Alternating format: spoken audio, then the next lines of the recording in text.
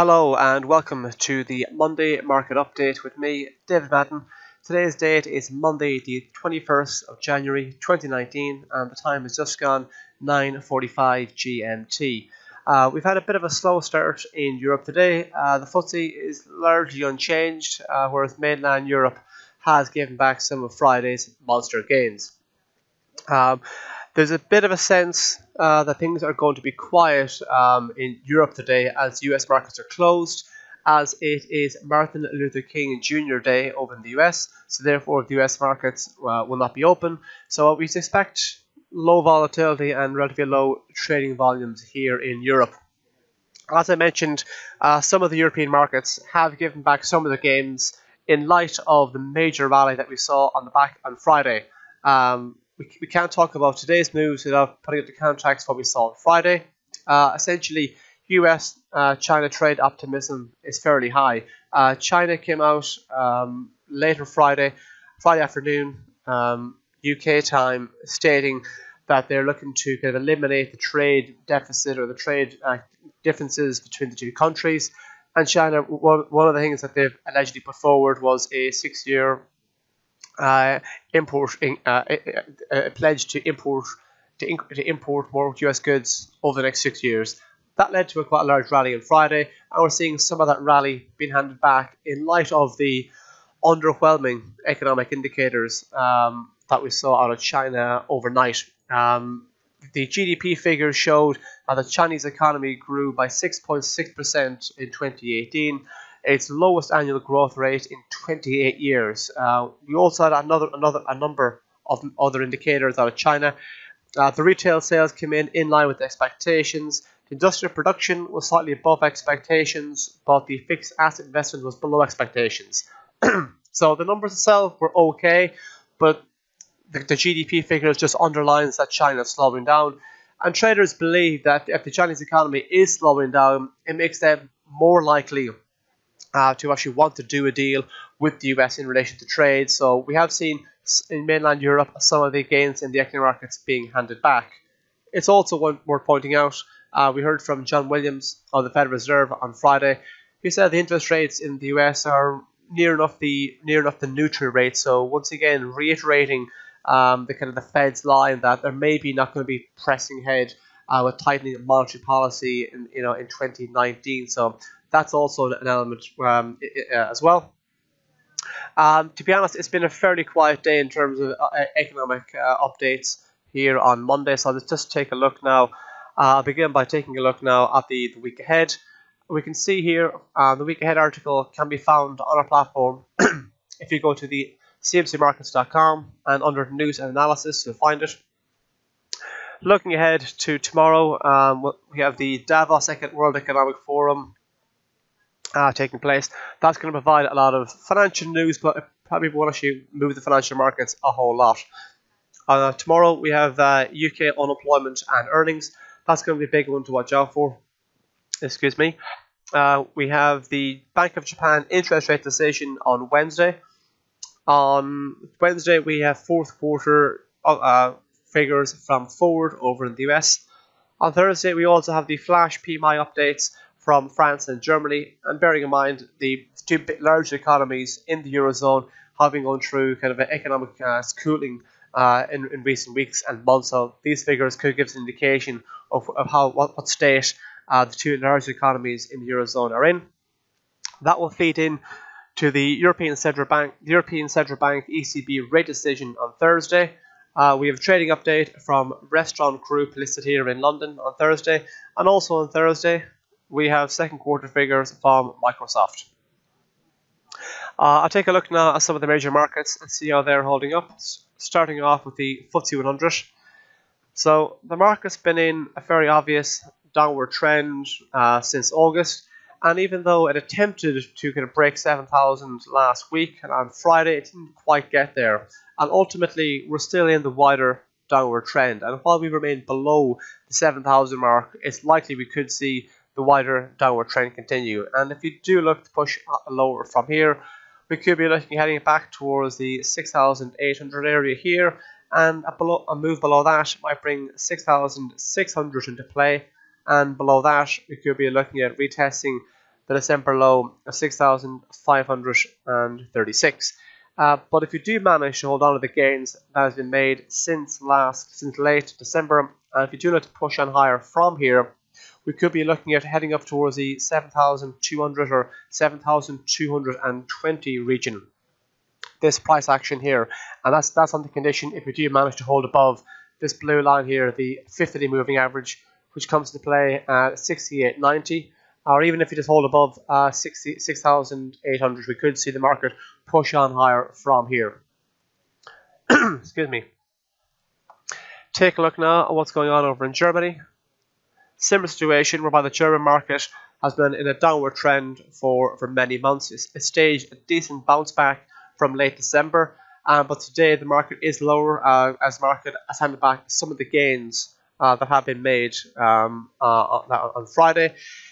We're currently above the kind of psychologically important 11,000 mark, and if we do manage to hold above 11,000, we could look at pressing on higher from here. And if we do look to press on higher from here, the first area to keep an eye for will be the kind of Friday's high in around the 11,250, 260 region. And if we press on higher from there, keep an eye out for this trend line here, which comes into play from the trend line resistance from the highs of June through the highs of July and also through September, and that will come into play in around the 11,600 region. But if the market does manage to turn over on itself, and bearing in mind we've had a classic example of the downward trend since July, if the market does manage to turn over on itself yet again, we could be looking at heading back down below 11,000, and a move below 11,000 might bring the 10,800 price region into play, and the move below that might see us back down towards 10,400, and the move below that could bring us down to 10,277. Take a look now at what's going on the S&P 500 in the US. If we scroll out and if we draw a trend line between the lows of February 2016 and the lows of November 2016, we get this trend line along here, and we can see that this trend line was respected on a number of occasions. We had fairly decent trend line support back in October and November, but we can then see the market traded kind of in around the trend line below it and above it in December, but then once it went back below it, it went firmly lower. And now we've managed to push on higher here, stage a very decent recovery since late December, but we ran into resistance at the trend line, and we're still effectively just pretty much right on that trend line at the moment. So if you do look to push on higher from here and we get a decent break north of that trend line and we manage to close above it on a daily basis, that would suggest that we are heading higher from here. And if you do move above that area and if you do head above 2,700, then keep an eye out for this red line here, the 200-day moving average, which would come into play at 2,744, and a move below that, beyond that, might take us up towards the 2,800 region. If the market can't get above the trend line and looks to kind of turn over and turn lower again, we may see support come into play in around the 2,600 area, or perhaps back down towards the 2,532 region, and below that we could be heading back towards the early January of 2,438. It's a similar-ish situation on the Dow Jones, the other major US index. If you draw a trend line between the lows of February 2018 and April 2018 and May 2018, you get this trend line along here. Now, it isn't. We can see a number of occasions that the market traded below it in October and also in November, but the market on a few occasions was kind of saw a lot of consolidation in around it and a lot of price action in around it. But nonetheless, the market traded firmly below it in late December and then managed to push on higher. And once again, we can see the market has run into resistance at that old trend line. So if that trend line is taken out, we could be heading up towards the 30-day moving average, which coincides in around the 25,000 region. And if you go beyond that, we could be looking at heading towards the early December high of just north of 26,700, sorry, 26,075, in around that area there. Dow theory tells us that the averages must confirm each other. So if the Dow Jones can get above its trend line, old trend line resistance, and so does the S&P 500, it makes it more likely that both markets will keep moving higher. If both markets run into resistance at their respective trend lines and start to turn lower, it makes it more likely that both markets will continue to move lower. If one breaks above its trend line where the other fails to break above its trend line resistance, that would suggest the markets are a bit indecisive, or you wouldn't be as confident in the move in either move.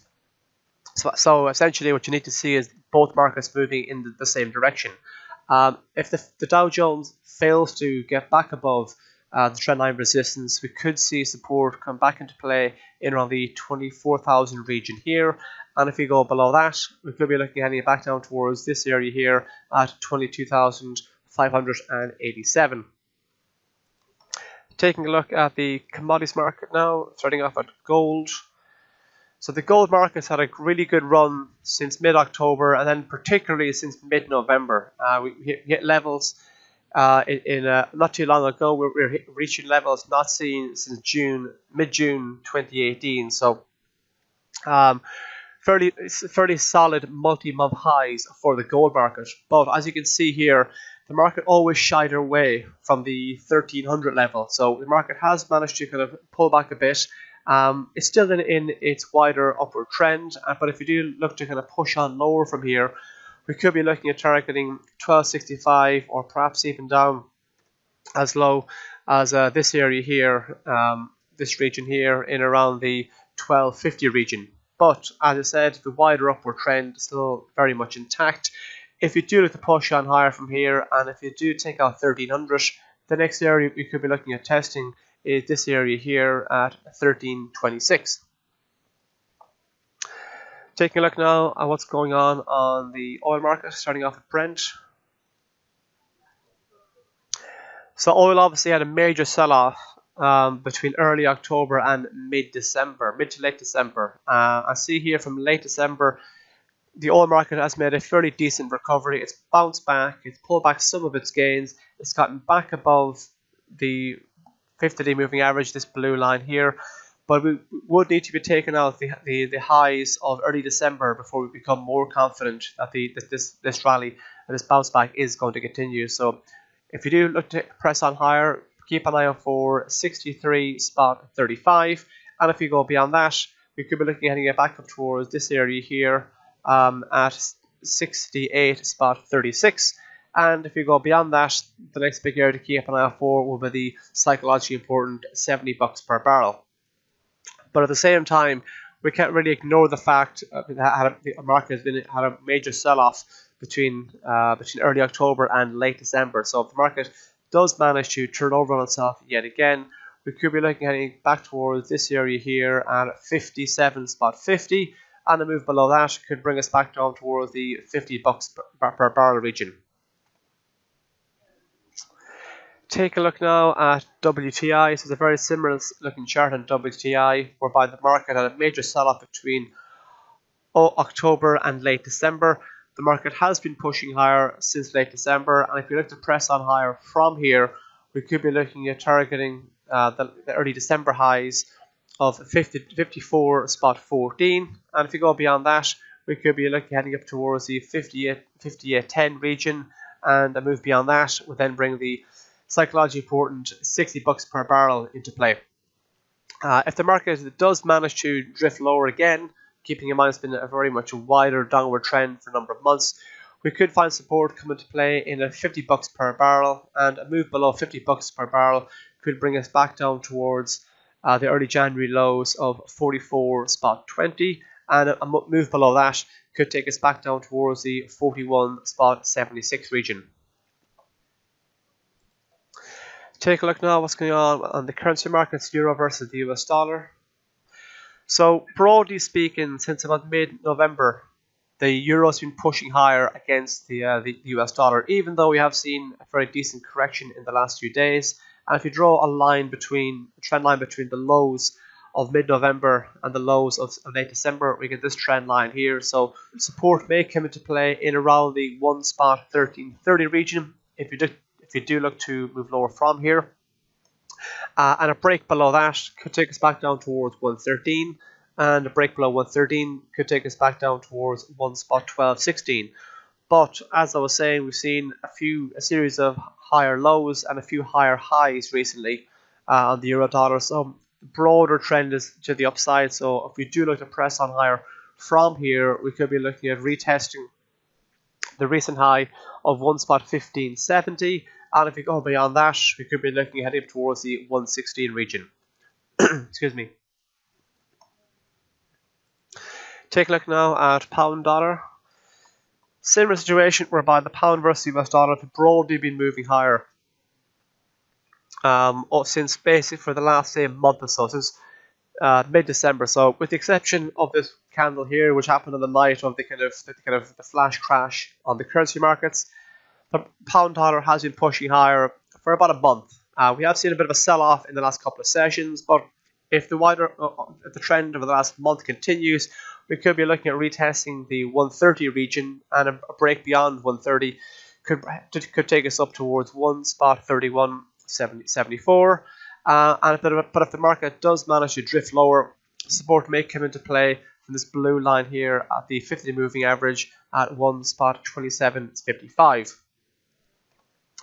Like I was saying, keep in mind US markets are closed today, so I expect volatility and trading volumes for today to be fairly quiet. But I'd say I would imagine that it would be kind of business as usual tomorrow from tomorrow onwards. So I would imagine the disappointing or the underwhelming Chinese figures that we saw overnight, we'll probably see the real impact of those tomorrow going forward.